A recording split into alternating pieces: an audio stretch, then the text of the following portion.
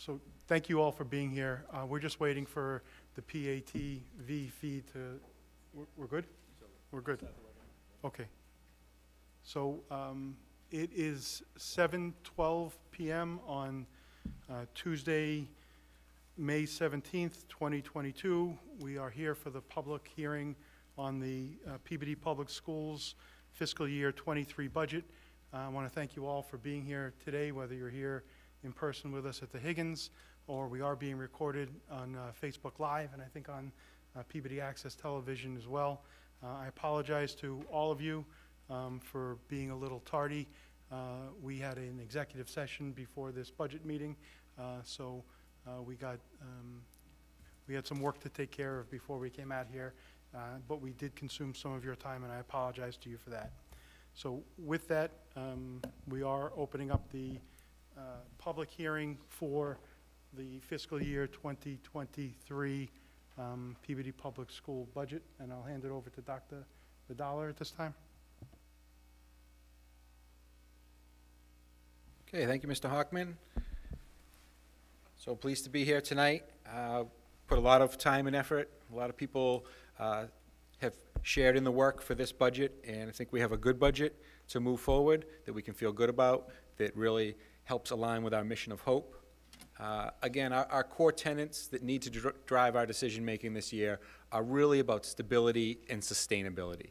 We really want to make sure that we're putting forth a budget that is going to be stable over many years and that is also going to be sustainable, that we're not going to fall off that proverbial cliff. So our decisions need to provide that stability to the district, and they have to be sustainable over time.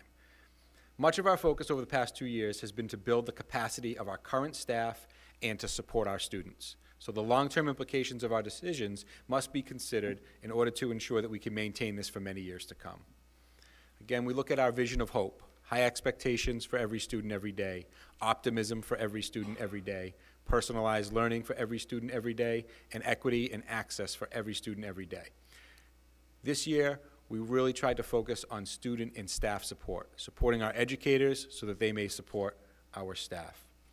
It took a long process as we went through this budget, and it began as early as January when we got the governor's number, where we created a budget template or a working document based on the actual costs of FY22, which were around $81 million. And then we anticipated our step and lane changes. And that gave us a level service budget. Then we went with our principals, our department heads, to identify additional budget priorities for FY23. This was by identifying the needs of the current school year, 2021-2022. We met with the school committee members individually and the mayor to make sure that we identified their additional budget priorities to make sure that we had a comprehensive document. Back in March, we proposed our first draft budget of FY23. And we worked collaboratively over the next 2 months with the school committee and different stakeholders to really understand what the needs are for the district. And we created a budget book that was in for tonight's vote that was within the appropriated amount that was approved by Mayor Betancourt. And again, tonight and in previous meetings, we'll be communicating other funding sources to the community that will help supplement this budget, including our ESSER funding, our federal grants, et cetera. So comparing FY22 to FY23, the FY22 budget, the appropriated budget that we voted on last year on June 8th, was $76,604,358. That came from $23 million in Chapter 70 and $53.5 million from the municipal contribution. Through a lot of work over the past year, we were able to identify and claim more low-income students, and with the influx of money from the Student Opportunity Act, our Chapter 70 funding for next year has risen $7.5 million to $30,686,005, which means that our appropriated budget that we're proposing tonight of $83,106,902, which is $6.5 million over last year's budget, actually is a reduction of the municipal contribution. So even though we're going up $6.5 million, because of the increased state funding, the city's allocation is about $1 million less. And to show this again, I'll show this slide, which we've seen before. Above the line, this line that goes across the middle of the page, this is directly from the DESE website. So last year in FY22, our foundation budget was $74 million. We had $23 million from Chapter 70 and $50.9 million as a required contribution.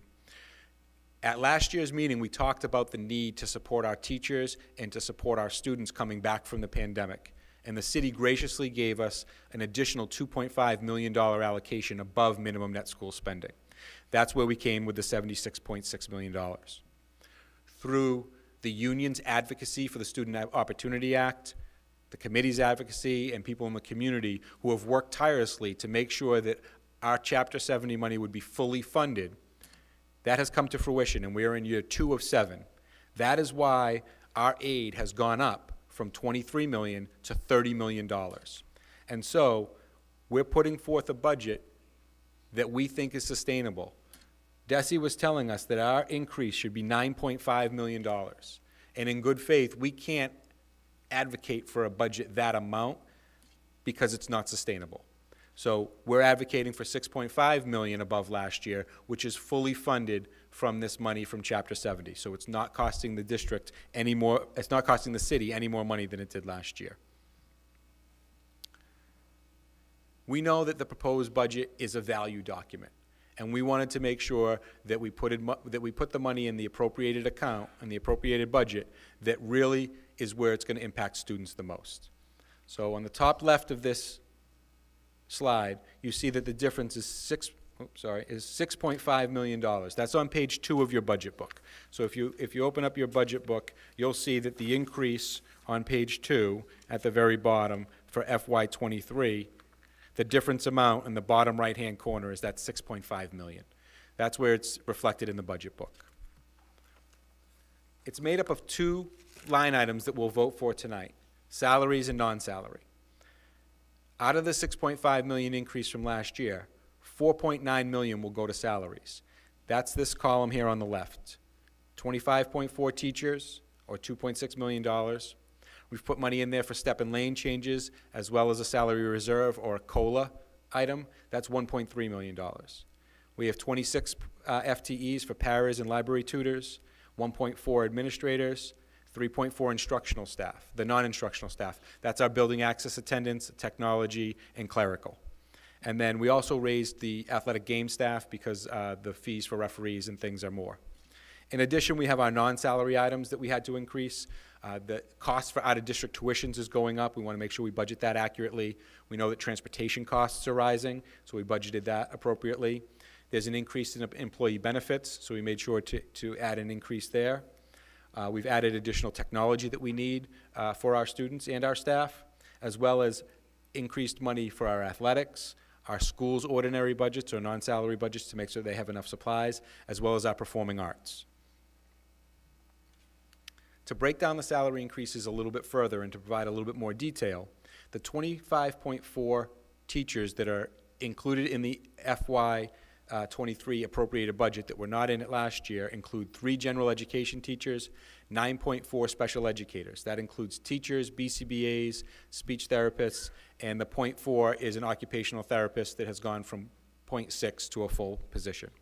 It includes 4 new ELL teachers, 2 guidance positions, 4 school adjustment counselors, and 3 school psychologists. The administrators in the appropriated budget is an additional team chairperson, as well as the vocational director going from a 0.6 position to a 1.0 position or full-time position.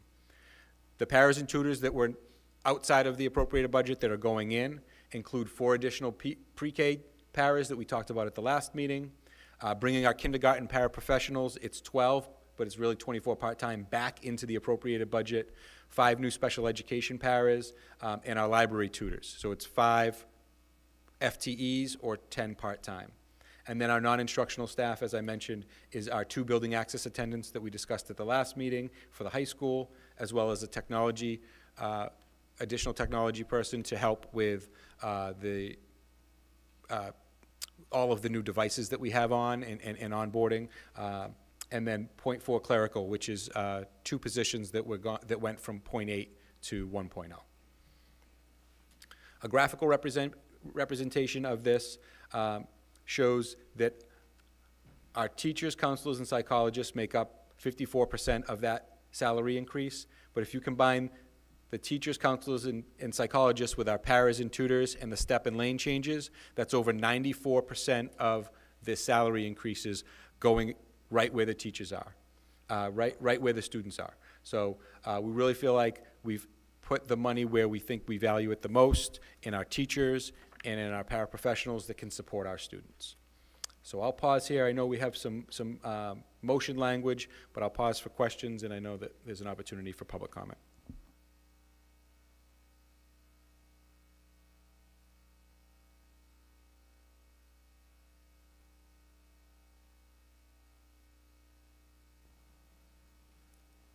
Mr. Olympio? I'd like to make this, I'll pause for now. Mr. Amico? I just wanted to know if we were going to go around the room before we... No, I think we're going to make a motion, and then we're going to have discussion on the motion. Perfect, thank you. Mr. Olympio? I'd like to make a motion to approve the proposed salary line item in the FYI 2023 budget in the amount of $56,158,935.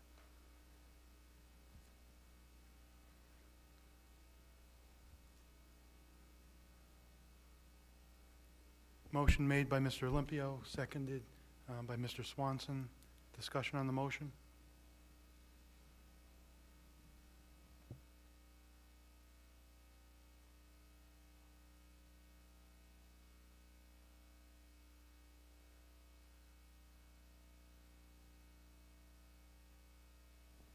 Seeing none?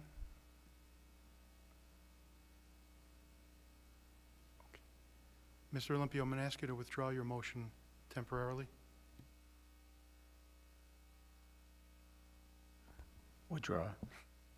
So my apologies again to the people sitting here. This is my first time leading a public budget session.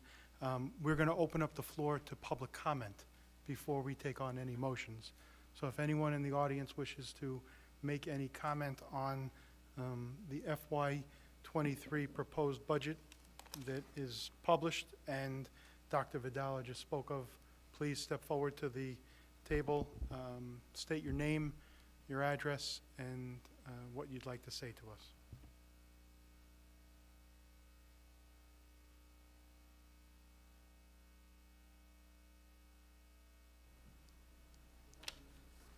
On the right, is that it? Thanks. Good evening. My name is Eric Blake, 5 Hilltop Drive here in Peabody. I'm also the president of the Peabody Federation of Teachers, and I just have a quick statement. Having an opportunity to read the proposed budget, it is clearly evident that what the Federation views as important has been for the most part overlooked. The Federation has always been of the opinion that the best use of any money is money that is spent in the classroom, not outside of the classroom. This budget, proposed budget, only scratches the surface of what is truly needed in our schools to improve student outcomes and success. Rather, the focus is on non-classroom administrative positions. We have an opportunity right now with the influx of aid to do what's best for our students and provide them with much needed support. Over the past 2 years, we have watched our students struggle both inside and outside of the classroom. This is time to take the needs of our students to heart and act to provide them with the support they need to be successful. The Federation asked the committee to reconsider the proposed spending on positions that do not have a direct in-classroom impact on the students. We also ask that the emphasis be on establishing smaller class sizes, creating more positions, working directly with students, and providing the tools and proper training to get the job done. Thank you. Thank you, Mr. Blake. Ms. Niswantowski?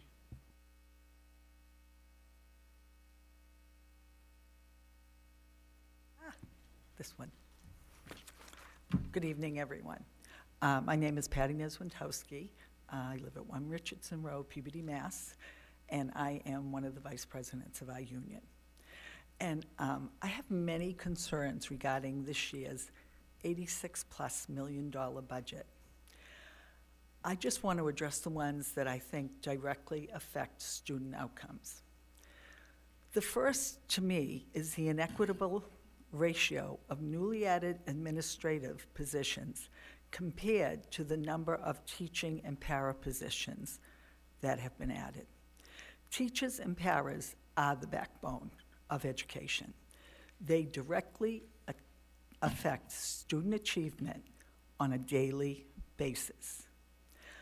I believe this money would be better spent by adding teaching staff, reducing class size, fulfilling wish list supplies for teachers, increasing the number of full and part-time paraprofessionals, elimination or at least decreasing the fees parents pay for buses and athletics, and professional development needs to have more monies put in it, bringing in experienced people to give this development in all areas. Another concern I have is how this budget, which is the largest ever, and I know that's due to the federal grants, will continue to be maintained.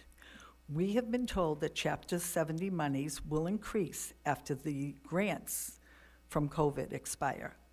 But more often than not, our state elected leaders make well-intentioned promises that they do not fulfill. As many of us have witnessed previously, myself included, it is the teachers and the paras who pay the price when there are budget cuts.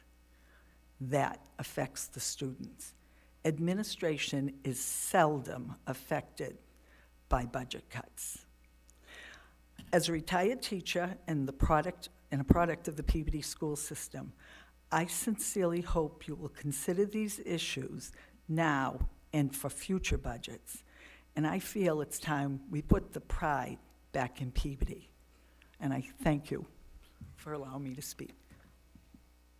Thank you, Ms. Niswantowski.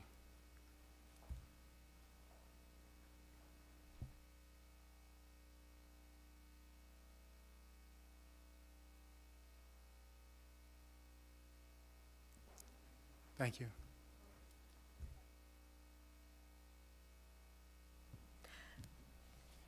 Good evening, members of the school committee. My name is Julie Murray, and I have been a teacher at the Thomas Carroll School since September of 2000. I'm currently a grade 5 teacher, but during my time at the Carroll, I've also taught grades 1, 2, and 4. Every morning when I log on to Aspen to take attendance, I see the HOPE acronym and the phrase, every child, every day. Peabody's mission statement speaks to equity and access for curriculum, student support, and emotional learning. However, this year and slated for next year, this is not happening at the Carroll, especially in the 5th grade this year. Other schools at the 5th grade level have classes as low as 15 and 16 this year and are slated for those numbers next year. The current 5th grade classes at the Carroll have 25 and 25 students this year and are projected to have 24 and 25 next year. But we know that number will increase. In other words, right now, a grade 5 Carroll teacher is teaching and trying to meet the individual needs of a very diverse population at almost double the enrollment of those classes of 15. What's particularly frustrating is this group of 5th grade students. Last year in 4th grade, there were 5 classes, and they were merged down to 4 this year. If we stayed at 5, we'd still be at 20 and 21. There is no equity of class size, which in turn affects the educational opportunities of our students with our curriculum, our student support, and especially post-COVID student emotional support. In my grade 5 class this year, I have 9 ELL students, 3 of which are level 1, 7 IEPs, 12 students who have received Tier 2 support, and 3 additional students in the IE testing phase now. I imagine how I could even have further met their needs with a smaller class. I implore you to see that the number of classes at a grade at a school should not be the deciding factor, but the number of students per class across the grade levels, with equity of size and educational fairness for all students to be uppermost in deciding your budget. At this time, teachers are frustrated and disappointed with the increase of money spent on new and top-heavy, additional redundant administration. The foundation of education is in the classroom with general education teachers, special education teachers, support teachers in math and reading, ELL teachers, paraprofessionals, and guidance counselors. Money should be directed in the first instance to support our frontline teaching rather than creating new administration positions or making assistant principals for the smaller schools full-time. We need more classroom teachers for smaller class sizes, for all, not just for some. Classroom teachers are tasked with deciding when doing small group instruction. Do I have smaller groups with the just right fit, but have so many that I can't see them often? Or do I do smaller amounts of groups with more children and not really fitting the needs, but I see them more often? We also need additional math and reading teachers. Right now at the Carroll, we have a reading and math teacher for one for K to 2 and 3 to 5. 3 to 5 reading and math teachers are tasked with supporting students from 14 classrooms. Doesn't work when you're trying to do the inclusion model. Our ELL level 1 groups have been between 15 and 17 students, which is more than some gen ed classrooms in Peabody. We also can always use more paraprofessionals who are so integral to student success. We have one general ed guidance counselor for almost 600 students. As we know, with these large classes, it is an impossible task for even the most phenomenal teachers to provide personalized instruction and meet the student social and emotional needs for our diverse population. I look at the numbers for the classes at the Carroll next year and see that grades 1 and 2 will be just 10 students away from opening a new class. Grade 3 students classes will be starting at 21 each. Grade 4 are all starting at 24, and grade 5 will be starting at either 24 or 25. Kindergarten is not set, but last year we started with 68 students, and we added 22 throughout the year. So our largest kindergarten right now is at 24. The Carroll School has influxes of students all year long, and you need to leave us room to add students to grow to those classes. In closing, I invite the members of the school committee to come to my classroom and my colleagues' rooms just to see how crowded the learning environment is with those 25 and 26 students. I look forward to seeing you in my classroom soon and seeing how the school committee plans to address the equity of class size and in educational opportunities for the students of the Carroll School. Thank you. Thank you, Ms. Murray.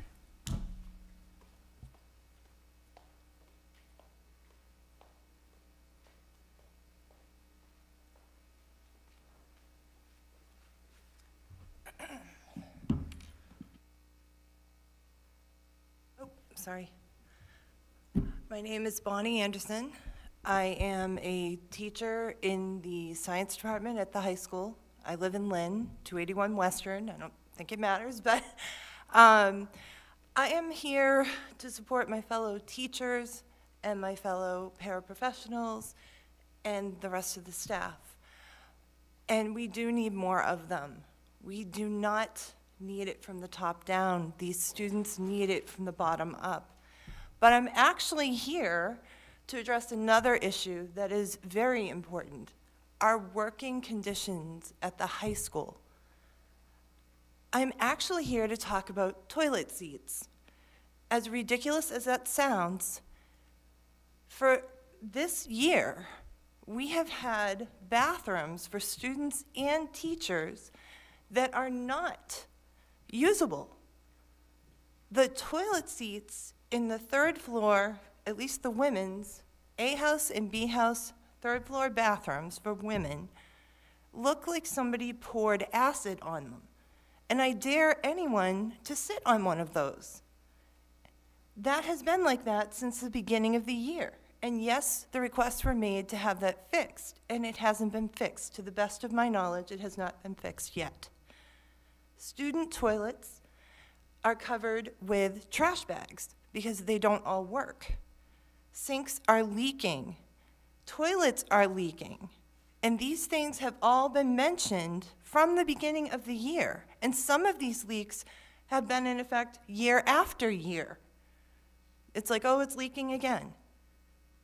It would be wonderful if some of the money in the budget could go to fixing some basic things like toilet seats. They can't be that expensive. And yes, I'm a little upset that I have to sit here and ask for them here. Okay, so I wrote a little list this time. Exit sign. So I go to walk to my classroom, it's on the second floor, and I pass an exit sign every single day that is hanging by one wire.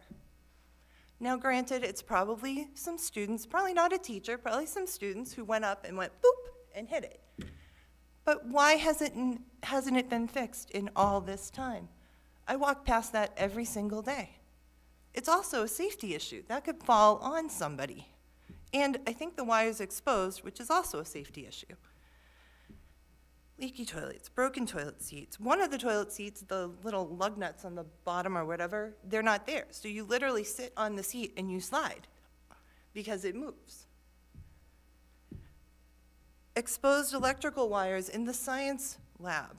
Now, I realize that we need a new high school, desperately. And I realize it will take some time to get that high school, probably after I retire. But there are certain things that could be fixed now for not a whole lot of money. Toilet seats, for sure, can't cost that much. Can't.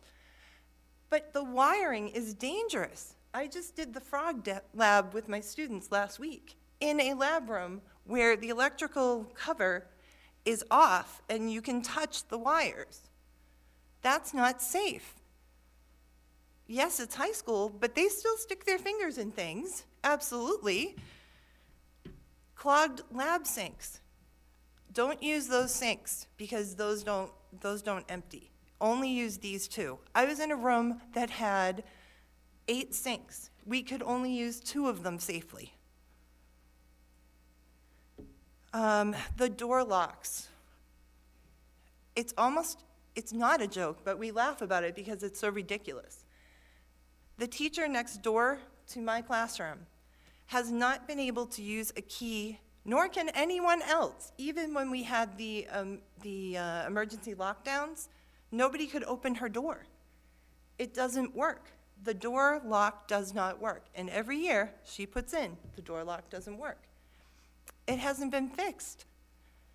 There are at least 5 doors that I know of in my department that the lock does not work.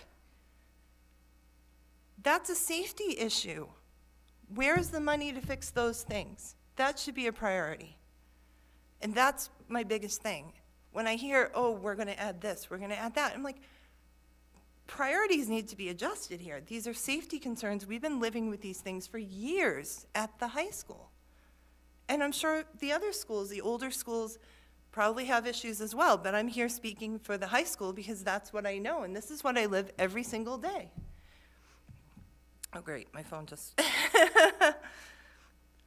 Okay, so broken locks, bathrooms, the labs, the classrooms, we have broken locks, not just 1 or 2 rooms, and that's only in the science wing. The rest of the school probably has more. The heat, I understand that our heating system's very old, and we need parts made sometimes for it, but we were without heat. My classroom was without heat from early fall until March 15th, but still. Early fall to March 15th, my classroom had no heat at all, because when it was turned on, when the blower was turned on, it was that burning oil smell that was worse than freezing in the classroom. And just 2 weeks ago, the classrooms were 55 degrees.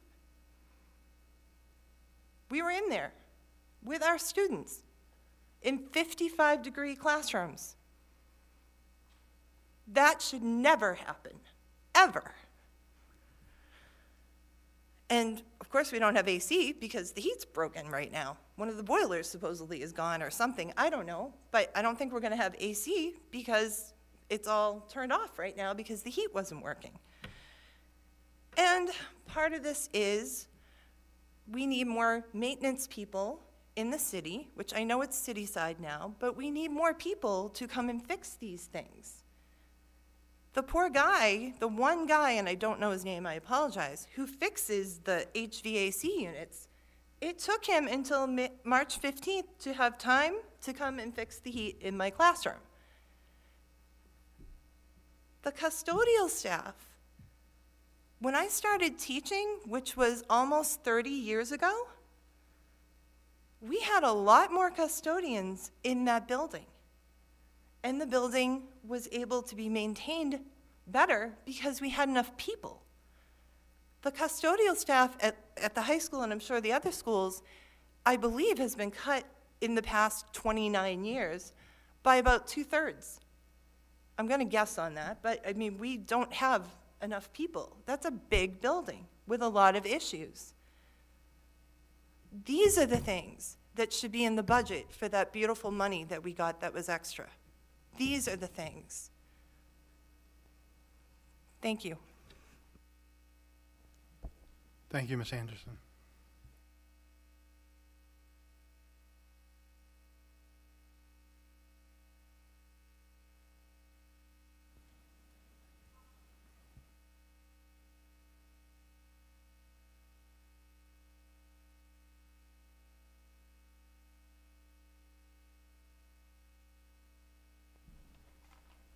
Good evening, Karen Mayo, 61 Harrison Ave, Peabody, Mass. I also work at the high school, and I can verify everything Bonnie has just stated, and then some. But that's not why I want to talk. I basically want to talk about the procedure and the budget itself. I know you guys work hard to get it done. Believe me, I've been watching for years, or here, I should say. Having the public meeting tonight to have us discuss things basically when the budget's done, it's already done, is a little disheartening to me. If we bring things up, could you change it? Yes. Can you change it during the year? Yes. I understand that. But I also think you might get more public participation if it looked like people could actually more or less get involved and maybe make changes. I'm not saying there's anything wrong with how it goes, but it just seems to have a public meeting the night you're going to approve a budget is a little off, you know, and maybe if you could check into seeing, and I know you're doing everything the way it's supposed to be done, and I think it's been done this way since I've been coming here, which is a long time, and I think maybe it's time for a change. Because if people don't come and tell you what the problem is, or what they'd like to see, you may think it's one thing, they may think something else. I'm not saying you guys don't get calls, I know you do. I've called, I think, everybody, well, not you, John, but everybody else on here at one point or another. But that's a small population, not everybody can call, not everybody knows what they can do. So maybe if we can make it a little more customer friendly, let's put it that way, because we are basically, they're our customers, and they're the ones we should be listening to. So if parents really do need to speak, maybe they need a forum for it before a budget's done, or even the staff. You know, I've worked in the elementary, I've worked in middle, I've worked in high school. And they are correct when they say that we have lost custodians. We have lost maintenance. Yes, it did go all over to the city side. And maybe it does take longer to wait, but you can't teach in those conditions either if the building isn't maintained or kept up. So I think maybe at some point, you may want to think about just switching this a little up. Not to give you guys more work, that's not what I'm looking to do, but if the budget is basically, this is what you know, maybe have a public hearing beforehand to see if things could get changed. Thank you. Thank you, Ms. Mayo.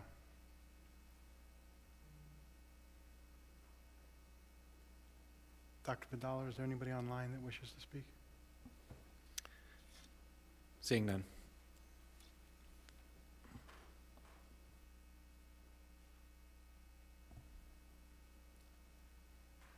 Ms. Carpenter? Thank you. I just want to thank everybody that came to speak tonight. I want you to know that we've heard you, and I do find some of the things that have been mentioned here tonight pretty disturbing. I wrote down a lot of Ms. Anderson's list of maintenance issues.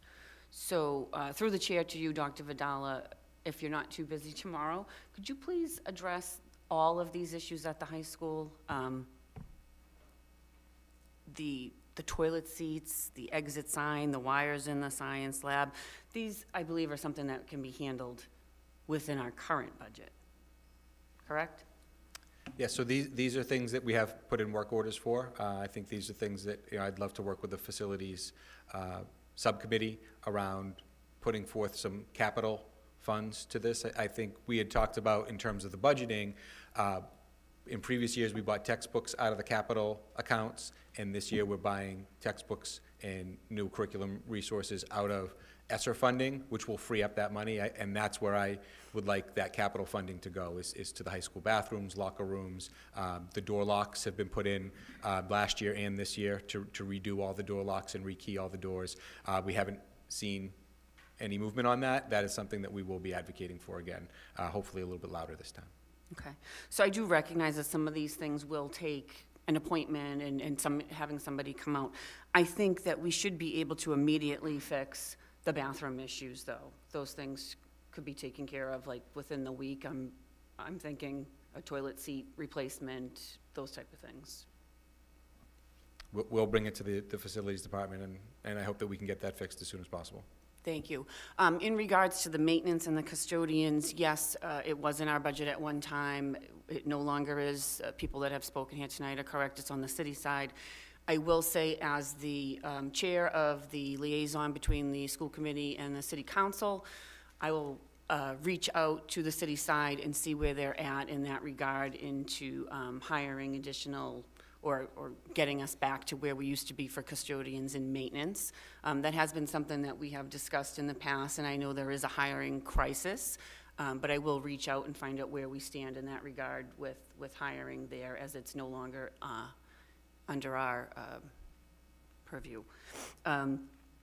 Additionally, I'd like to address the class sizes that were mentioned at the Carroll, and I'm sure there's some at some other schools as well.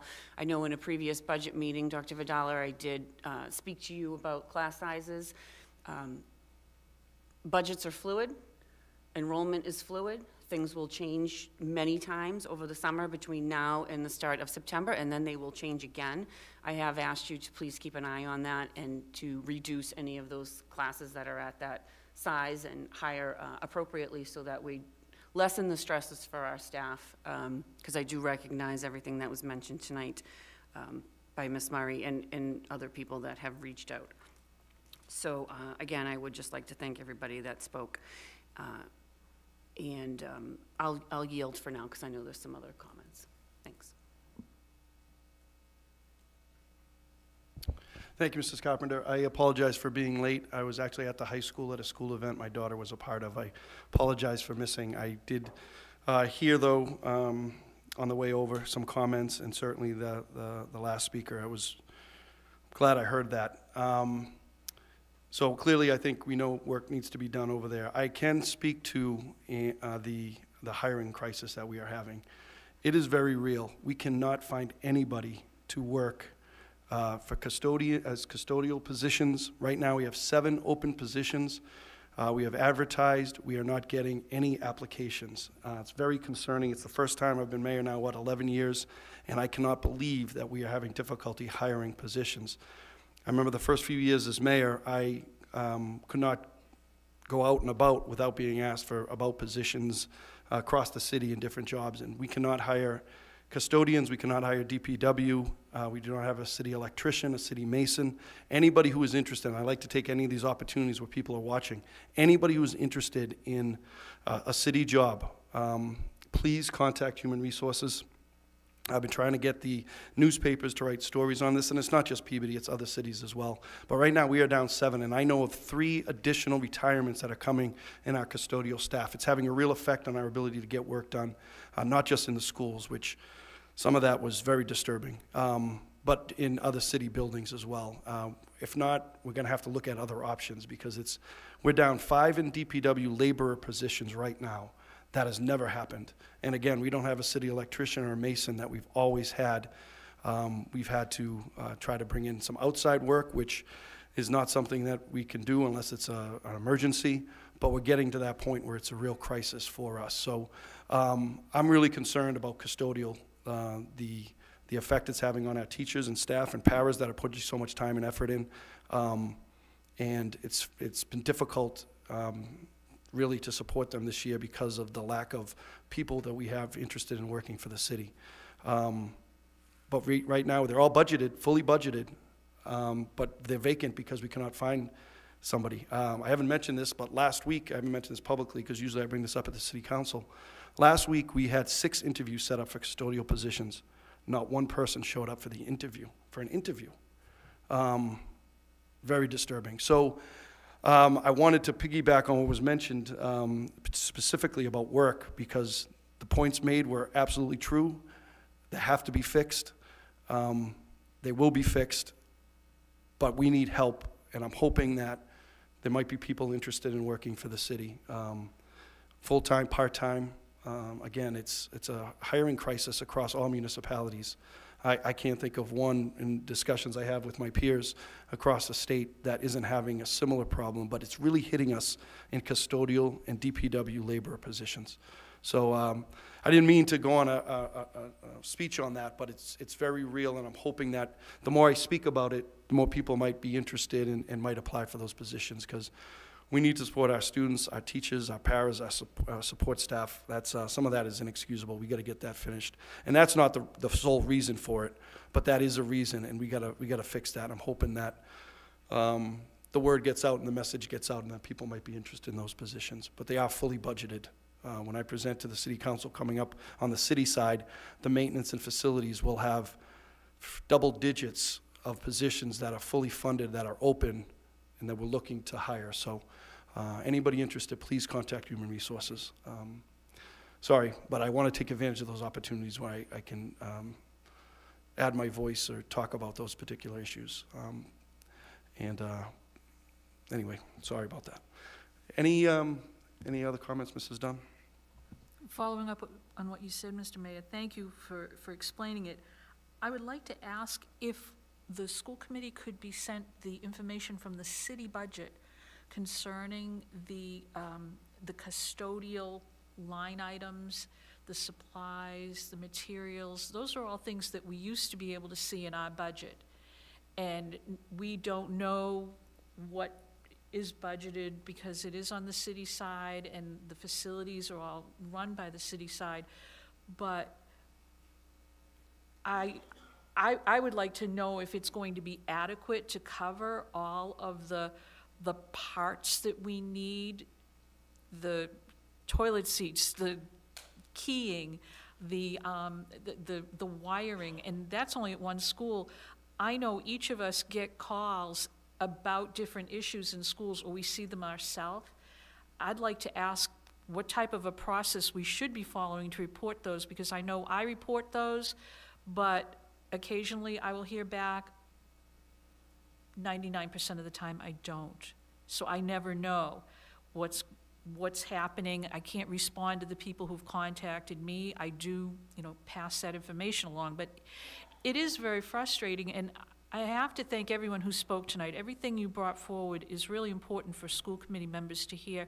And Mrs. Anderson, thank you, because I had no idea about some of those specific things, but I'll be honest, some of the other things Mrs. Anderson spoke about, we've been talking about for a long time. And they're things we really do need to be able to address. And it's difficult right now for us because it's not in our budget, so we can't respond appropriately, but we're still trying to advocate for the schools, and I feel like I'm advocating in the dark many times. Thank you. Thank you, Mrs. Dunn, and just to add a couple of things to that. Yes, I mean, certainly the final budget on the city side is not completed yet. We should have that, I think, by the end of next week. We'll be submitting it to the council on June 3rd. And then the hearings will be set up. I think we have the dates set, but we're still working on the final dates for the city council. So one thing I did want to mention, though, because it's important, is we've been, the union leadership for AFSCME, who is custodial, DPW, they've been terrific. We've had numerous meetings with them. They understand, that we're having trouble as well. We're trying to work together in terms of hiring. And, but yeah, we will get that information over to you. I have to take some responsibility here in terms of communication, because there has been a breakdown in some communication. There's been principals and staff reporting issues. Some of it gets done, some of it doesn't, and I think there's some communication problems. When I proposed combining the facilities, maintenance, it used to be city, used to be school, to me it made sense to combine those where we could have a collective effort. If there's work that needs to be done in the school building or city building, it made sense to me that we would have more bodies, more people to work by kind of sharing those responsibilities. There has been some things that have worked, others hasn't, and there's definitely been a communication breakdown, and I have to accept responsibility of that. I got to come up with a better way. The superintendent and I have talked about this. It's not working the way it is now. So that's on me. I got to get that better for this upcoming school year, or now actually. We still have a few more important weeks. But a better system has to be put in place, and I have to help make that happen. So there's things that I think we can improve on. We have to improve on, but it's essential that we get some of these positions filled. And we'll get the information over to you regarding maintenance budgets, regarding the listing of all the staff and members of those departments. We'll get all that information over to you.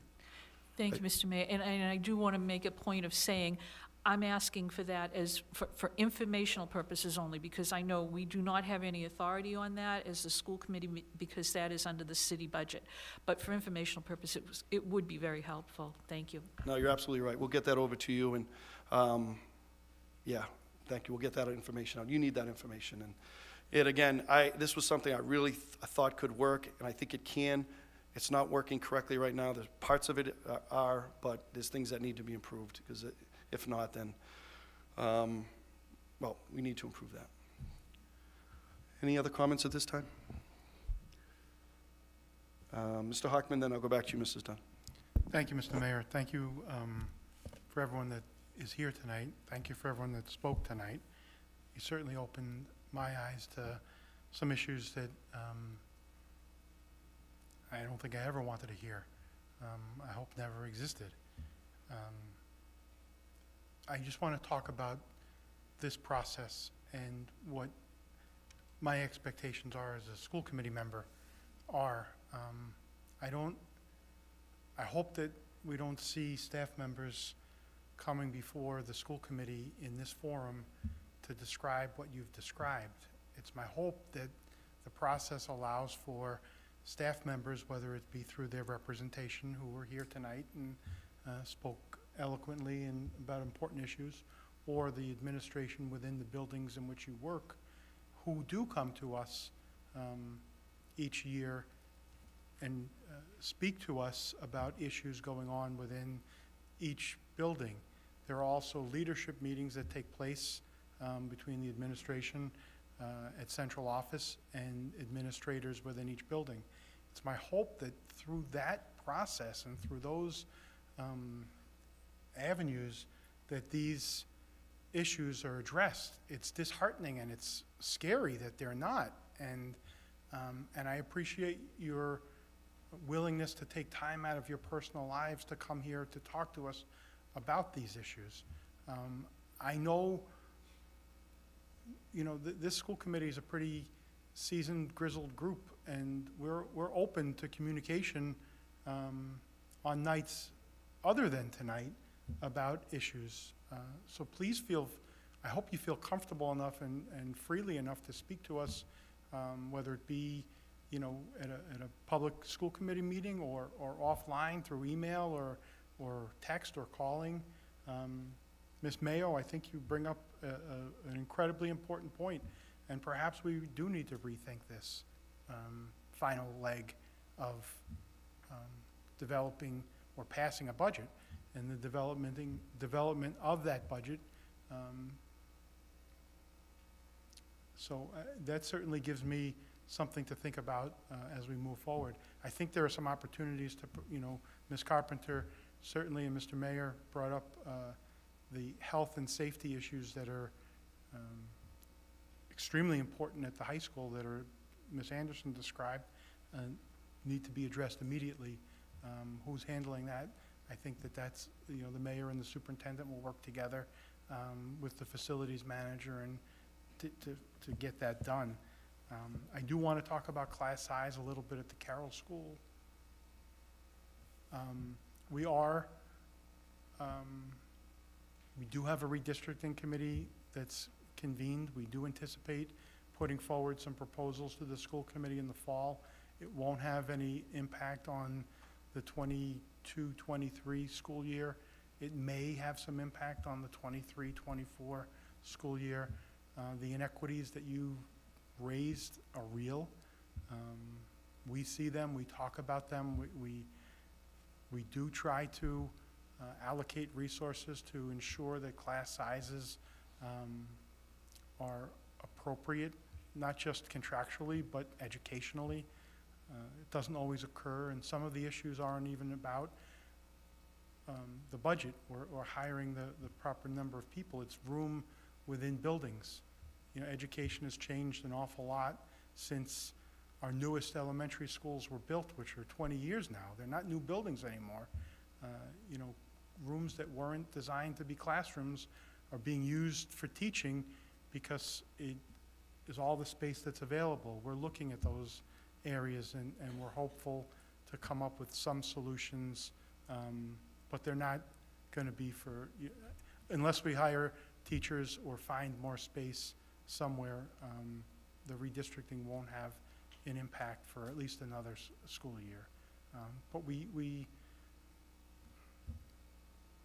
in any event, thank you for coming, because what you say is important and we do listen to you, and we do hope to be able to effectuate the changes that you're asking for, because it's important to us that not only to make things right, but to value you as employees, to value the students that are in the buildings, to value each and every member of the Peabody Public School Department.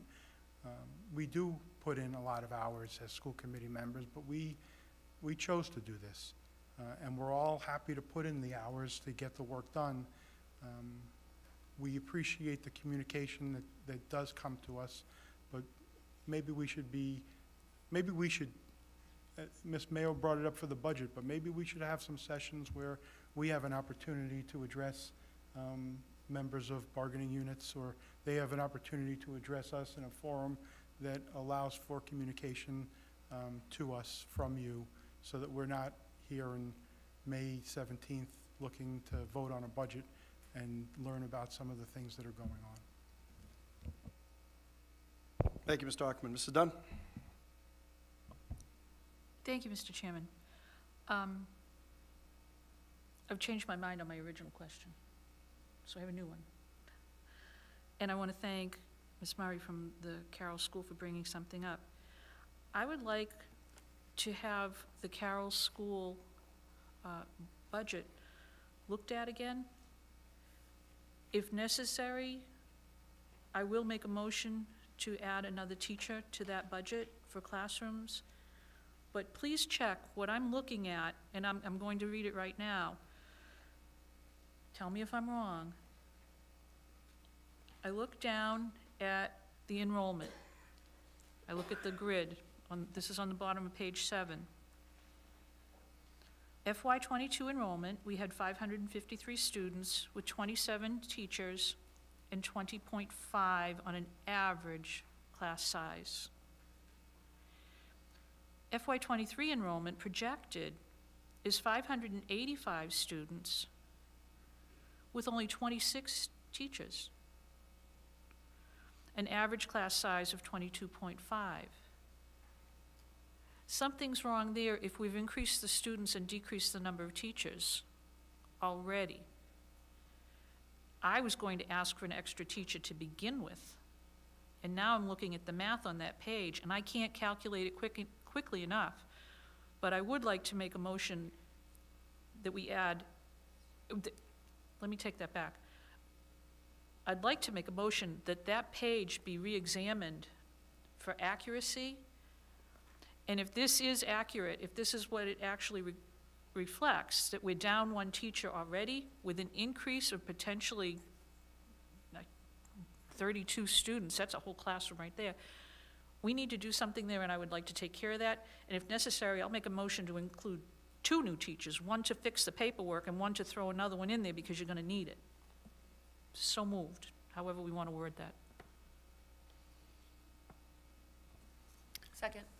So Mrs. Dunn, as I'm looking at, the numbers above reflect 4 kindergarten teachers and 23 general ed teachers, so a total of 27 general ed teachers. The numbers below, it looks like numbers were moved up, and there was one of the 5s were dropped off. So we can look at that. It does look as though the grid may be wrong, but the budget is correct, with 4 kindergarten teachers and 23 teachers in the general ed grades 1 through 5. So it looks like there's 27 general ed teachers. Okay, and I'm looking up above. It was quicker to look at the grid. If I may, Mr. Mayor, if I can say how I looked at that. So even in that case, and yes, I see what you mean, there hasn't been a change on the general ed teachers. But I do think we need to add someone in there. Those are huge class sizes. And I know that's a consideration too. I don't even know if there's classroom space for an additional class, but that's already projecting to need at least an additional teacher.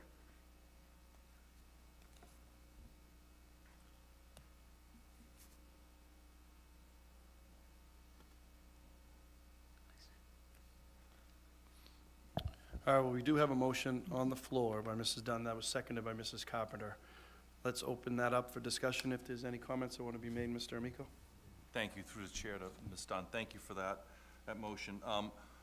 And to the committee, the most alarming part of, and I'm sorry, I don't remember the staff member from the Carroll, was the 600 students with 1 adjustment counselor. That's very concerning to me. Through the chair to Ms. Dunn, if you're looking to add a teacher, I would also like to add an adjustment counselor there.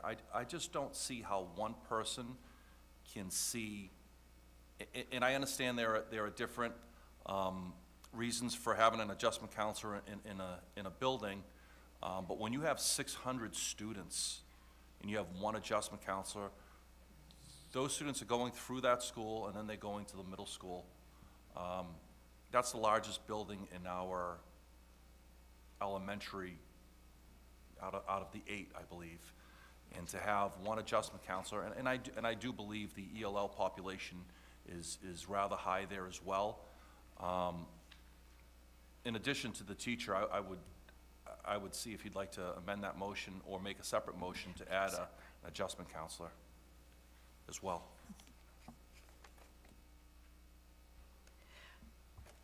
I'll be right up front. I've always told people, my daughter is a school adjustment counselor, so I don't vote on anything about staffing the school adjustment counselors. If you could make a separate motion, she's not at that building, but I try to keep it very, very ethical on those votes. If you can make a separate motion, I will vote present, but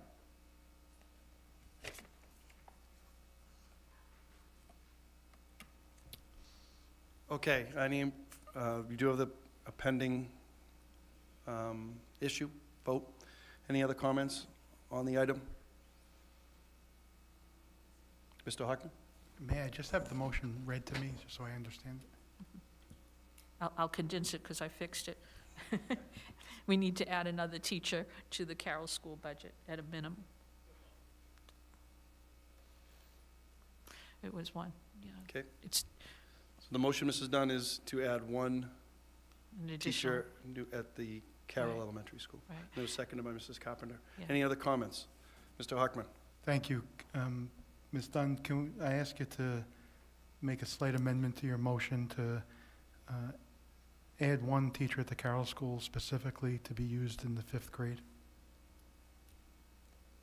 Actually, you know something, I think that's good, but I'll be honest, I think and people need to understand too, if you have another huge influx of students and you need another staff person, we will be here giving the superintendent the ability to hire additional people because, as Mrs. Carpenter said, budgets are fluid, and on the issue of class size and enrollment, if it came up and we had to hire additional staff to split those classes again, that would be done.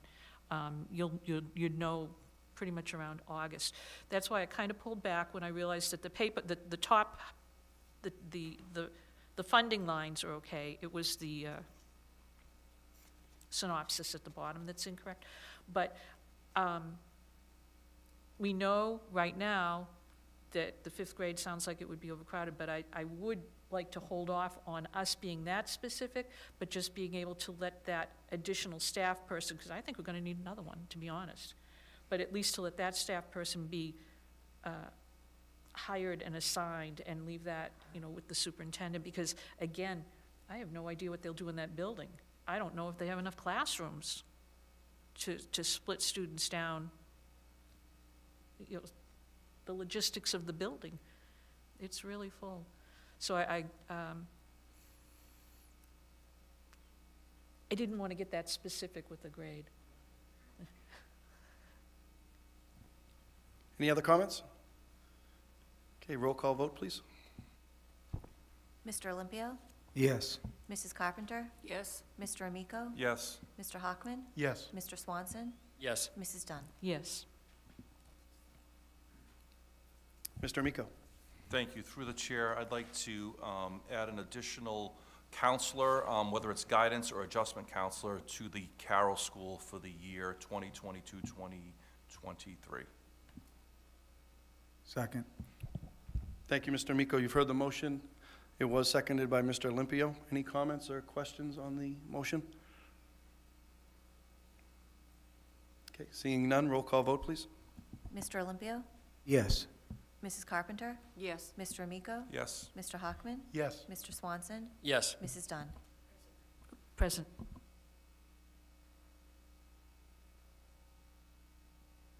Okay, thank you. Any other comments or topics to bring up? Okay, Mr. Amico? So I want to thank the superintendent, Dr. Vidala, his staff, for putting this budget together. Mayor, you and your team for helping with this. School committee, Mr. Hockman, Mr. Swanson, Ms. Dunn, Ms. Carpenter, Mr. Olympio.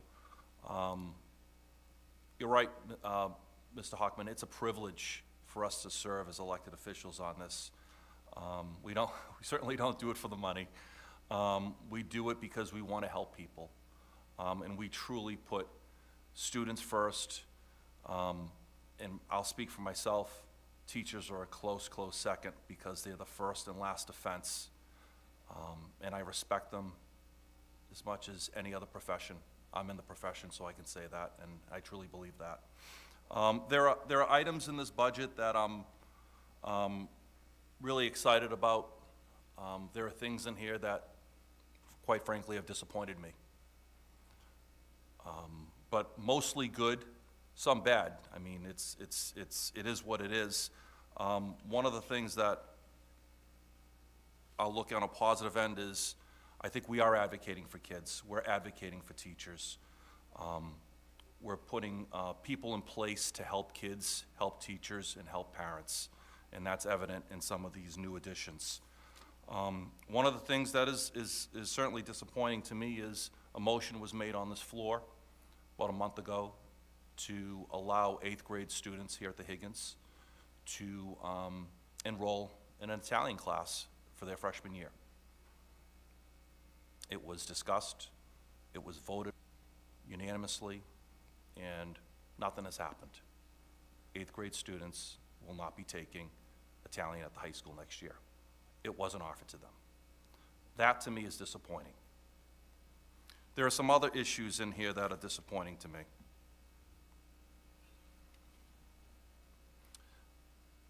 I am okay with honoring a contract of an employee. I am not okay with creating a new position. We just hired an assistant superintendent of Special Ed Services, Pupil Services. Took about 6 years to get that position. Took a lot of work to get that position, and I think we have a great one in Dr. Higgins. We then interviewed a candidate for a special ed position, special ed director, and she was phenomenal and will do an incredible job. I do not think a newly created position under that position at central office is needed. I think it's a duplicate position. Again, I'm okay with honoring a contract, but I would like to cut that pupil service position in a motion. Second. You've heard the motion by Mr. Amico, it was seconded by Mr. Olympio. Any comments or questions on the motion?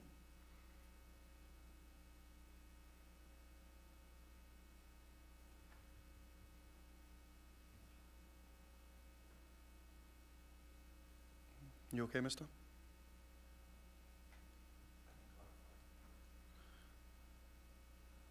She looked deep in thought. I didn't want to, You're good?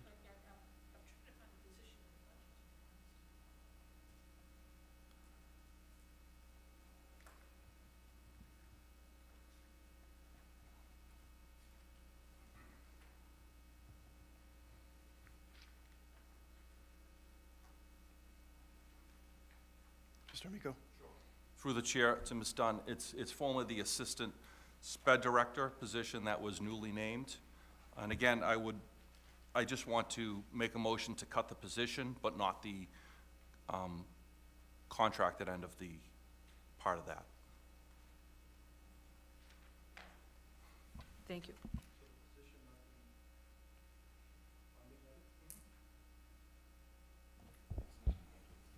Not?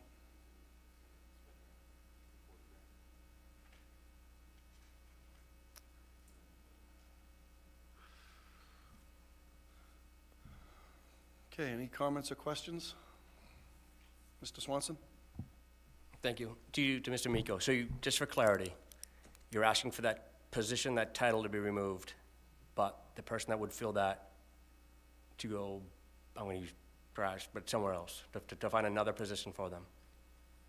I would direct the superintendent to find another location, but cut that title, yes. Thank you. Just because I feel it's a duplicate position. Thank you.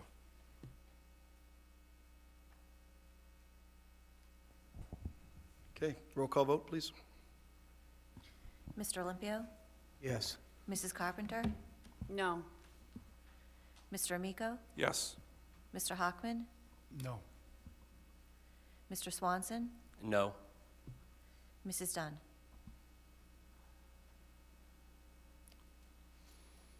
No.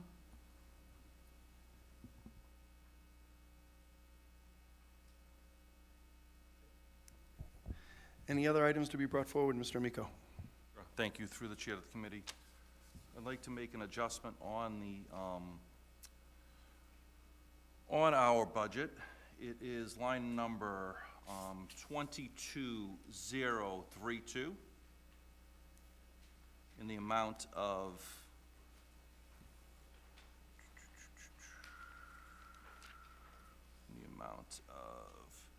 $10,000. Oh, actually, that's the wrong one, excuse me. No, it is, that's right. So small.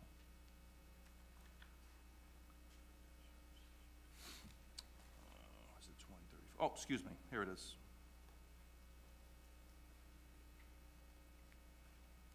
It's line number 22032, contracted services, in the amount of $12,000. I'd like to cut that.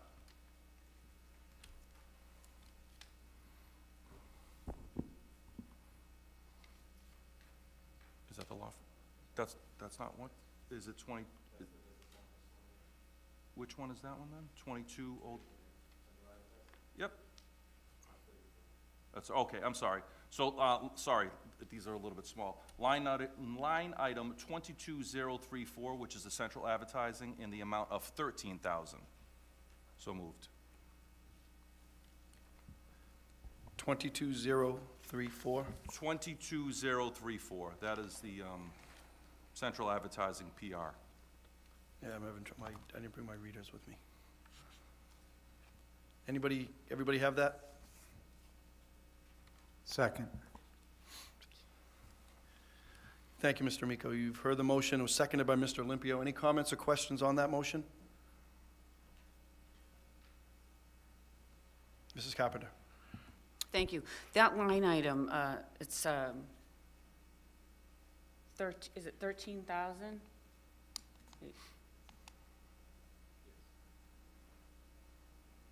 22034. And what exactly do we use that line item for? So that is a communication firm that helps us with crisis management, helped us with a number of employee and student issues this year, with relationship with the media, including the middle school dance issue and some other issues that we had. That's what that is. That's what that line item is. We discussed it last year a little bit. We level funded it this year. Personally, I found them to be helpful for the community and helpful for the district. Thank you.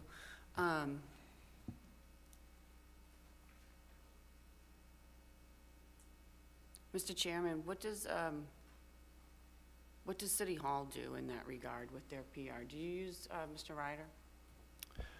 Yes, we have done that internally through our Chief of Staff in the Mayor's office. I would like to say, though, that I was uncertain about that funding when it was first proposed, but I do think that there's been great value that has been provided from that. I can say that a number of other cities have actually significantly more to that line item. I do think there's some value there, but in terms of city issues, we've done that internally. Thank you.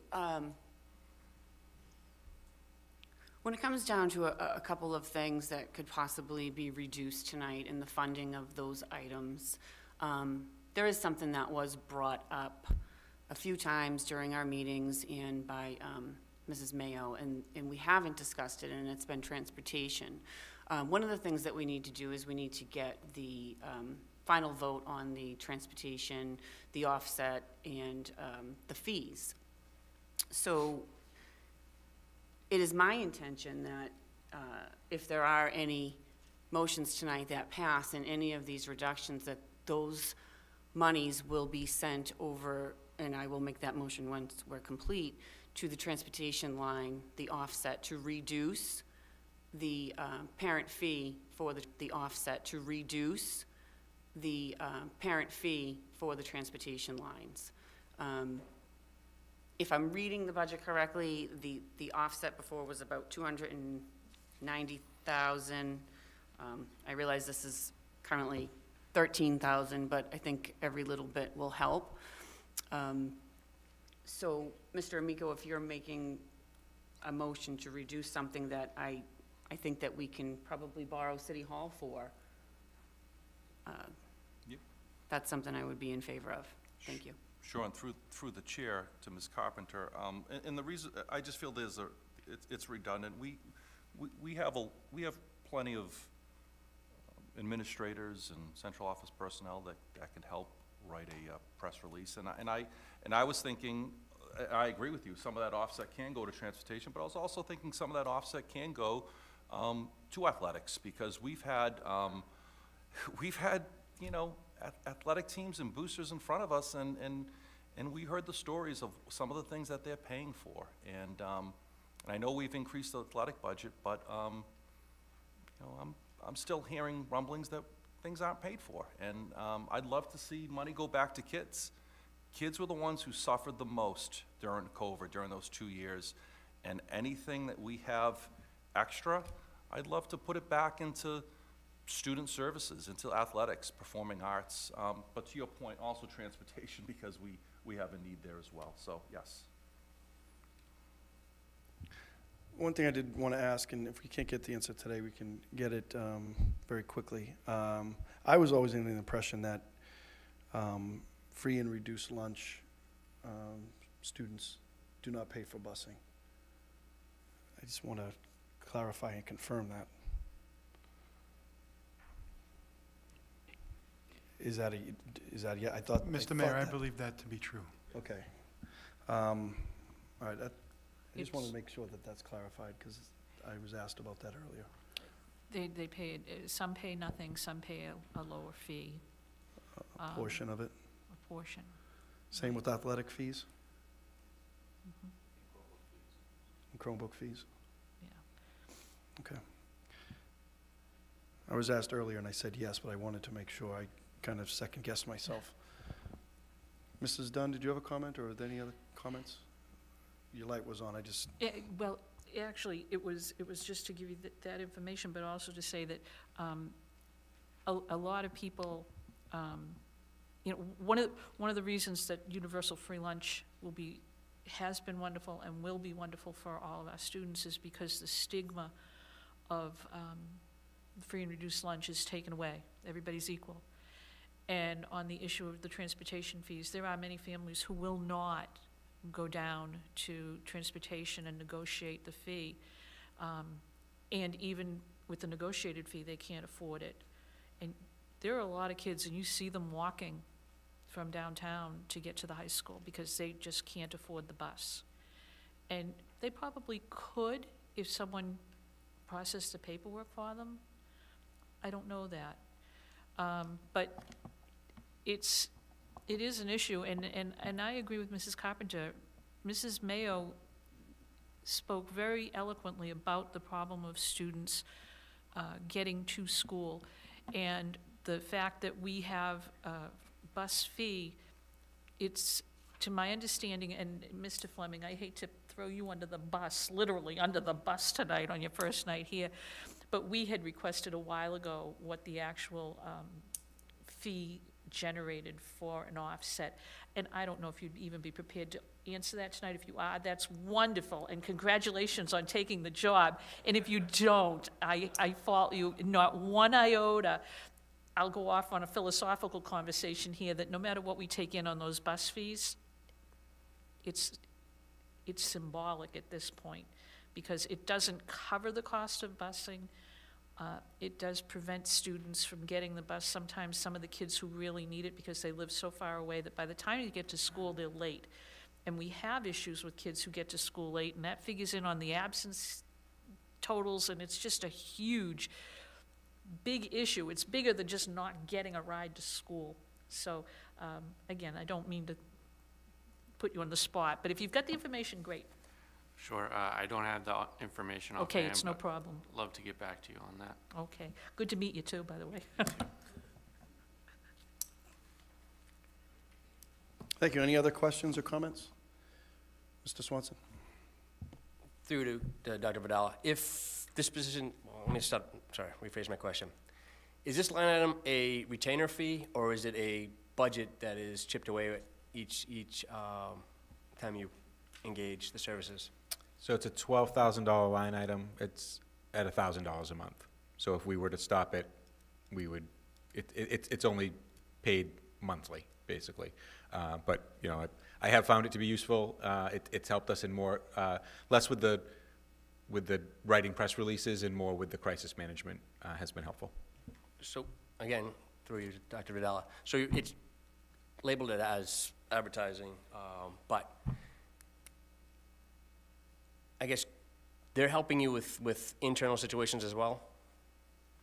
Yes, they provide guidance and support 24/7 if you have an issue.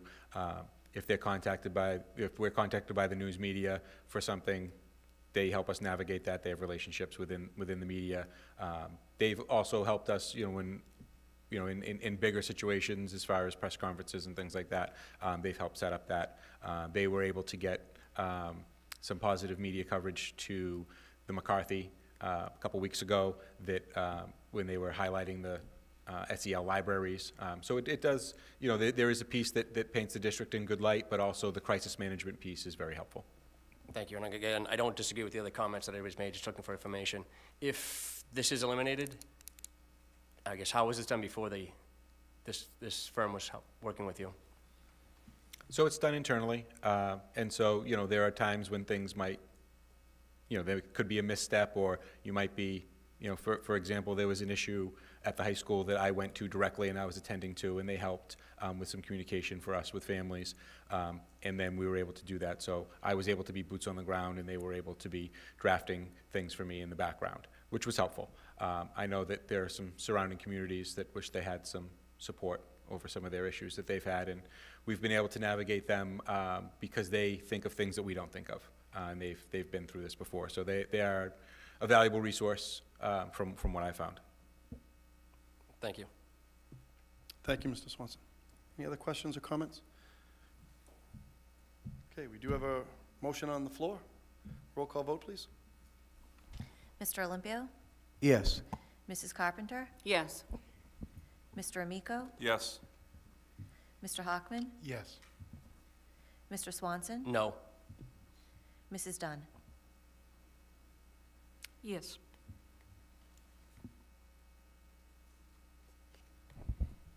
Mr. Amico. One more, thank you. I'd like to make a motion to cut line item 22036, school committee legal fees, in the amount of $15,000.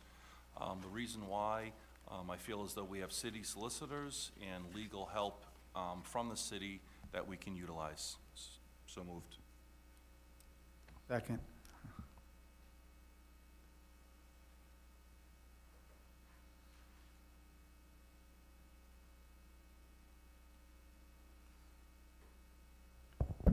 Okay, you've heard the motion made by Mr. Amico, seconded by Mr. Olympio. Open it up for discussion, Mrs. Carpenter. To clarify, did you say $15,000?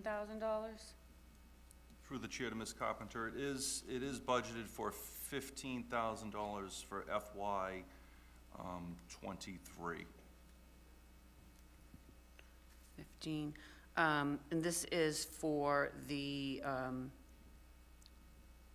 additional lawyers, it's like a retainer? Is that what this is?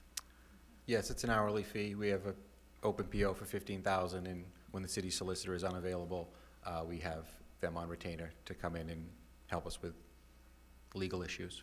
Okay. Again, I would support the reduction of that position. I think that when these first came up, you know, I'm just going to be perfectly honest and just remind everyone, when these came up, I wasn't in support of them. I'm still not in support of them, so I will be voting to eliminate this. The PR one, you know, I didn't support. I think that we have a very competent team of people, the educators, people that can write very nicely and make decisions. The additional attorneys, this is no surprise, Dr. Vidala, we've talked about it, no disrespect to you whatsoever. I feel we have a very competent team of attorneys, and we work really well with Attorney Khan, and I've never felt the need for them. So I will still continue to, you know, vote in the way of eliminating it. And again, it will be my intention to use this $15,000 to reduce the bus fees with the intention of completely eliminating them, but I don't have the full amount of the only offset that I see in there was like $290,000. So I don't have the full amount, and we're certainly not anywhere close to $290,000 of an offset for transportation parent fees. So I will be in support of this. Thank you. Thank you, Mrs. Carpenter. I did want to speak to this, and I wanted to mention, at least talk, give my thoughts on this, because this is, even though it's $15,000, I do believe there's great value to this $15,000, and I'll tell you why. We do have a team of city solicitors that have been terrific. I think they're an excellent group, very seasoned, very experienced, and very capable of handling a number of items, but they're not capable of handling every item. Just to give you an idea, on the city end, we have a number of items that come up that need specialized, specific attention. The big item over the last couple of years, or a major item that we've been dealing with as a city, and all of you know it, is the affordable housing. We needed to bring in a specialty attorney on that item to work with the Zoning Board of Appeals and the Planning Board, because that is kind of a specialized area of law that needs a specific person to handle it. We have, again, general practice attorneys that handle a wide variety of things very capably, but there does come up year to year a number of items that require some specific specialty area of knowledge. I think that this is kind of what, and Dr. Vidala will speak to it maybe. I think he's gone to this particular attorney who specializes in certain areas of education law. Most times, Attorney Khan is ready, willing, and able to answer those, but there have been items that have come forward, like on the city end, where we've had to go and seek additional funding for specific issues like affordable housing. The Mass General Laws, Chapter 40B, which is been a very difficult issue and is constantly evolving and changing, and the rules and regulations are changing. So I do think this does provide the superintendent and his team some flexibility on certain issues and items. And I wanted to speak to that because it does happen on the city end as well. Yes, Mr. Amico? Thank you. Through the chair to the committee, I will withdraw my motion on that. Thank you.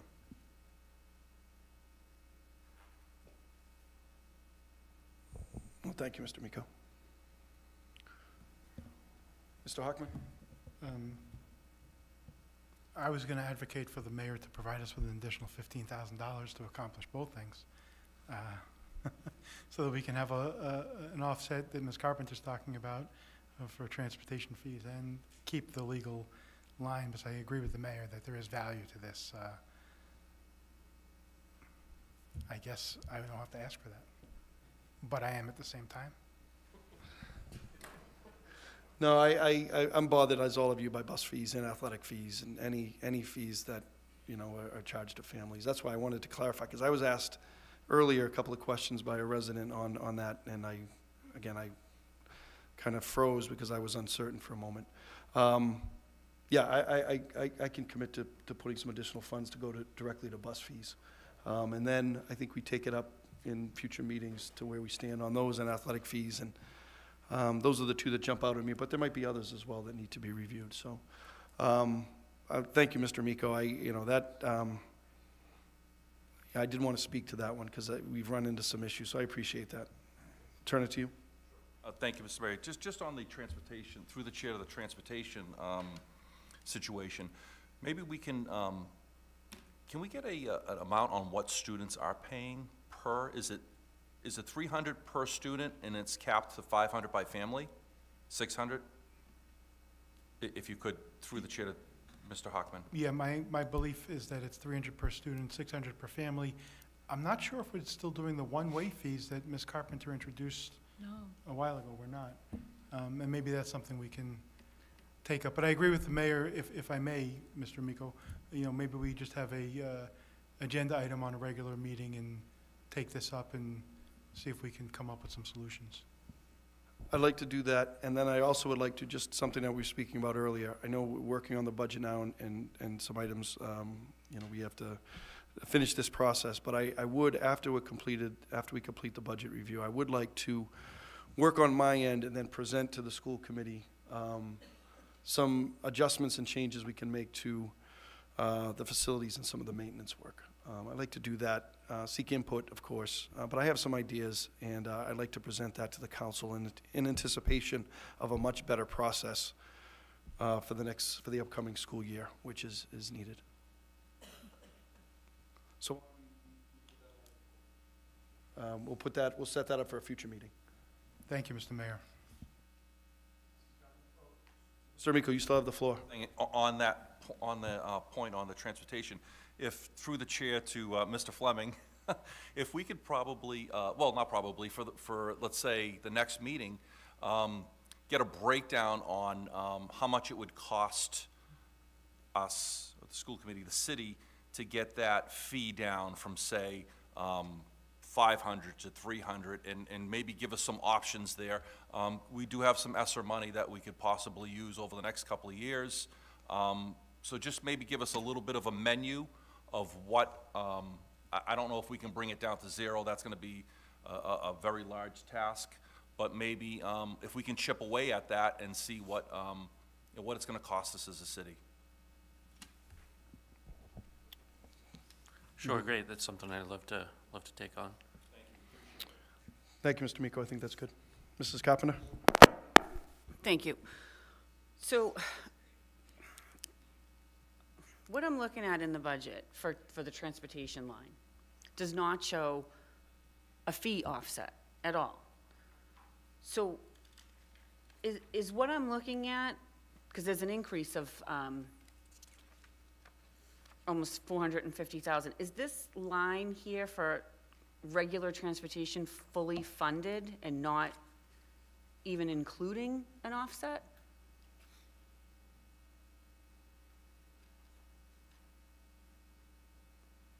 Ms. Carpenter, can you just give me the line again? Go to tab 21.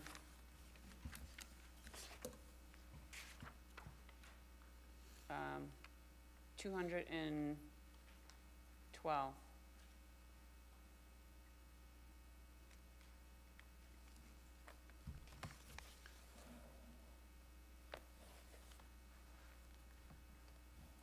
Because if there's no even estimated offset and it's fully funded, then there are no parent fees.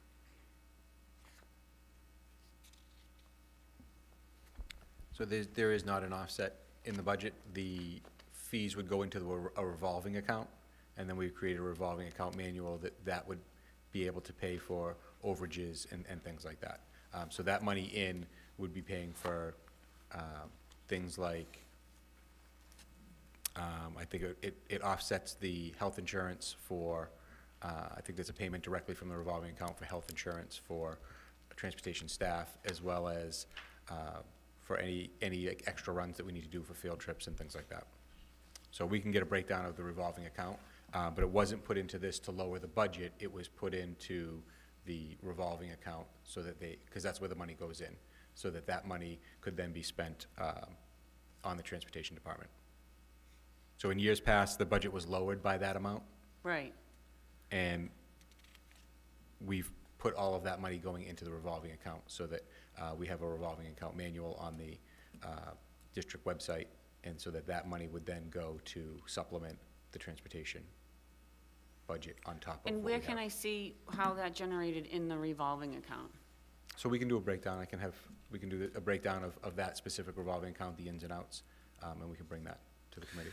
So I guess what I'm saying is, like, if I don't see it in this budget, then we don't need it for the transportation line, because it looks like right here it's fully funded.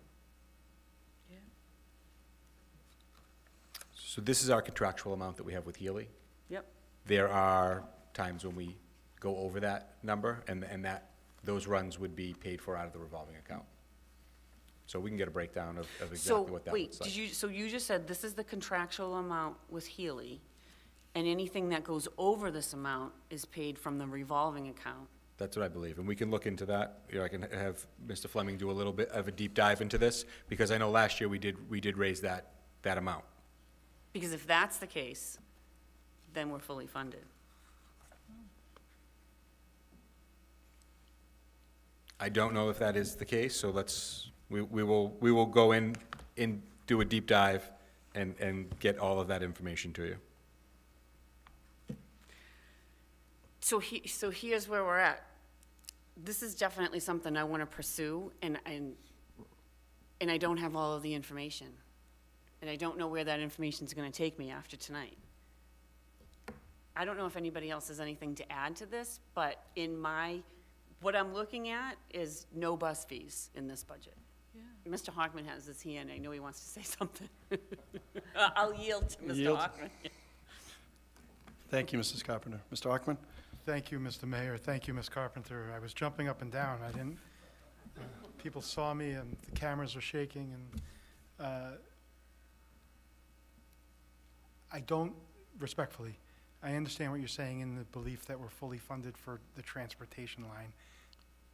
But I think what Dr. Vidala is saying is we generate fees, right? We collect money, and they're used to offset other lines. So if we don't generate the fees, those other lines, I understand that. The other thing too, and believe me, I'm gonna be, people that, I'm kind of disappointed maybe that there's not scholarship opportunities for families that can't pay the bus fee as it exists, but also don't qualify for free or reduced lunch, and maybe that's something we can take up somewhere at this meeting where we talk about this issue. I just want to caution the committee in terms of the slippery slope that you're now on. That transportation line, if there's no bus fee, is going to quadruple. Because people who now get to school on their own, if there's no fee, are going to get on a bus. And if they get on a bus, we're going to add buses. And for each bus that we add, we're going to add to that line. So while I applaud the committee for advocating for reduced bus fees, I'm not a fan of them myself, but, and certainly for folks that have a difficult time making ends meet, and we need to help. We should always help those that are in need, but an elimination of a bus fee may have a consequence that is not intended.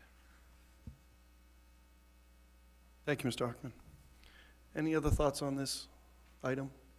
This is a good topic. I want to give anybody opportunity to add to it if they have some thoughts now. Okay. Yeah, Mrs. Carpenter. With that being said, I recognize that. I do recognize that.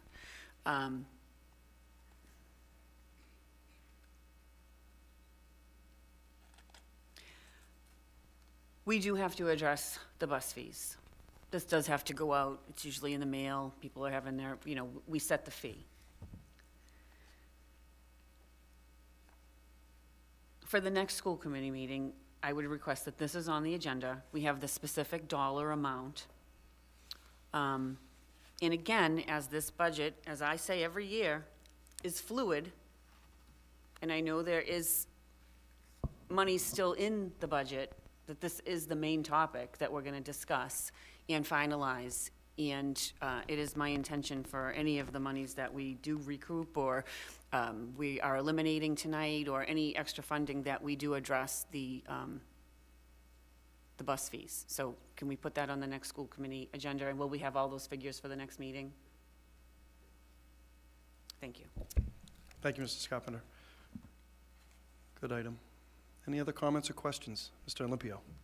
Yeah, no, through the chair, Ms. Carpenter, great point, and also Mr. Hockman, great point. I think it's definitely worth, peeling the onion, see exactly where we stand, but with the caution flag, with, what could, unintended consequences down the road. So definitely, I'm looking forward to dive into this a little bit deeper in the coming meetings. That's it. Thank you. Thank you, Mr. Olympio. Mrs. Dunn. Actually, in line with that conversation, normally we would have, the information about revolving accounts when we're talking about the budgets. Could we also have the information about how much is brought in on athletic fees as well, so that we could have that discussion at the next meeting? Thank you. Thank you, Mrs. Dunn.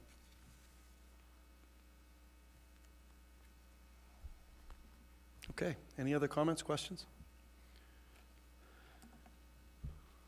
Okay. Mr. Olympio, turn it over to you. I'd like to make a motion to approve the proposed salary line item in the FY 2023 budget in the amount of $56,158,935. Second. Thank you. You've heard the motion by Mr. Olympio, seconded by Mrs. Carpenter. For discussion, Mrs. Dunn? Just a question through you, Mr. Mayor, to Mr. Olympio. Did that add in the additional fee for an additional teacher? Just that general,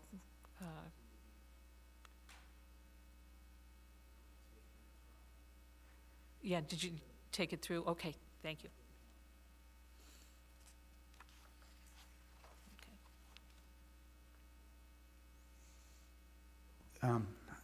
Well, I think we need to, if it's not a budget, if we're not taken from somewhere, I would think we have to add it to the overall budget.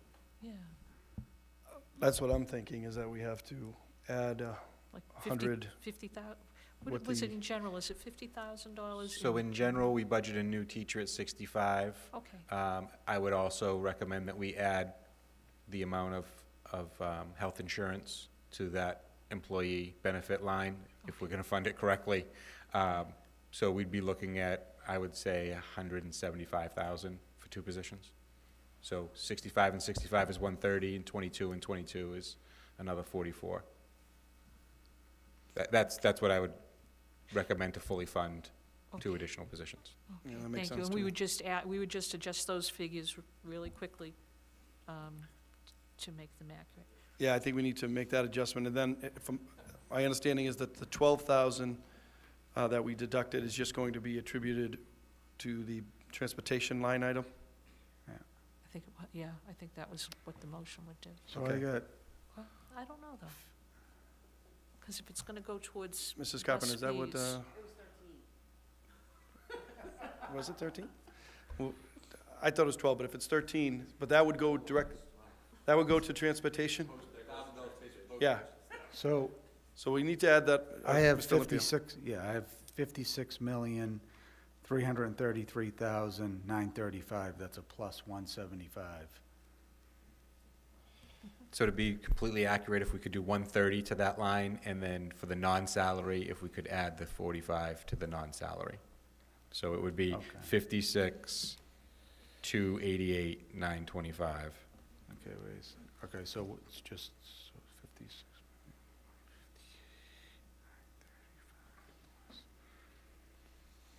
So just 130 to the salary line, correct? 130 to the salary. Yep. So I got 56,288,935, and then 26,947.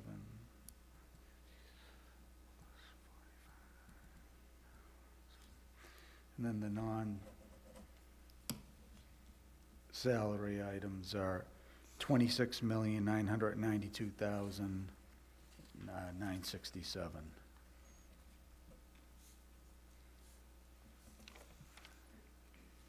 And then we gotta add Yeah, there's one, 175 to the three, total. 4, 5, 6. There's 6 people adding it up. I'm going to trust your numbers. Our finance chair is right on this. This one? Now we gotta add the total, hold on. Yeah, that's what I'm Now we doing gotta right add the now. total. So I got $83,281,902.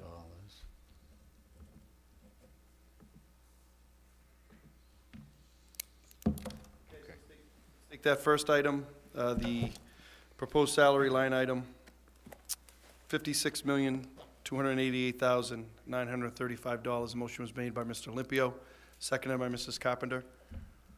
Any comments? Yeah, Mr. Olympio? yeah. So on these 3 motions that we'll be voting on tonight, though, the first one, as I stated probably about a month ago, I just have a difference of a professional opinion on the salary lines, admin versus classroom salary, so I'll be voting against the salary line, but obviously the overall budget and what we're spending, I feel is more than adequate, and the non-salary line I'm fine with, but I just have a difference in professional opinion on where the items on the salary, so I'll be voting no on that. Thank you, Mr. Olympio. Okay. Roll call vote, please. Mr. Olympio? No. Mrs. Carpenter? Yes. Mr. Amico? Yes. Mr. Hockman? Yes. Mr. Swanson? Yes. Mrs. Dunn? Yes. Thank you, Mr. Olympio. Okay. Can you make that next motion? Yep. I'd like to make a motion to approve the proposed non-salary line item in fiscal year budget 2023 in the amount of $26,992,967.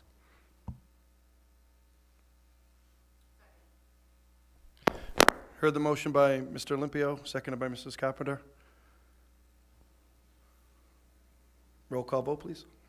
Mr. Olympio? Yes. Mrs. Carpenter? Mr. Amico? Mr. Hockman? Mr. Swanson? Mrs. Dunn? Yes. I'd like to make a motion to approve the proposed total budget for FY 2023 in the amount of $83,281,902. Second. Heard the motion made by Mr. Olympio to approve the total FY '23 budget of $83,281,902. Seconded by Mrs. Carpenter. Roll call vote, please. Mr. Olympio? Yes. Mrs. Carpenter? Yes. Mr. Amico? Yes. Mr. Hockman? Yes. Mr. Swanson? Yes. Mrs. Dunn? Yes. Okay, any final items before we break? We have our next regular school committee meeting a week from tonight, the 24th. I will let the committee and everybody know the city council schedule. I've been working with Finance Chair Peter McGinn, Council McGinn, and we're looking at some dates the middle 2 weeks of June, and I'll let everybody know that schedule. I think we're locking in on the 16th and the 21st and the 23rd. I just don't know yet the plan. I'll get that information out as soon as I can. All right, any final items? Motion to adjourn the fiscal year '23 budget. Thank you, Mr. Hockman. You've heard the motion, seconded by Mr. Swanson. All in favor? That's unanimous. Thank you, everyone.